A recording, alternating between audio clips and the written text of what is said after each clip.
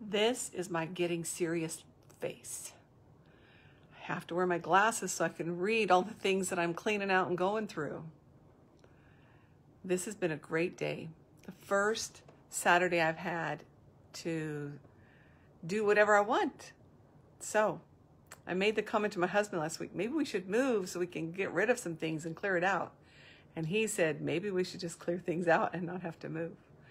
So that's my process today, is I am going through cabinets and I'm going through things that need cleaned out and have needed cleaned out for a long time. And I'm wondering about you, what are you doing on this Saturday? Or what do you do when you have a free day? My experience has been, I have a whole lot more clarity and calmness and peace when I start cleaning things out externally. Because when I do that, my internal stuff starts clearing out also. So if you're looking for more peace and more calm and more clarity, then start with your external world. Don't have to do a big deal. I cleaned out my linen closet. I cleaned out underneath my bathroom sink and another closet.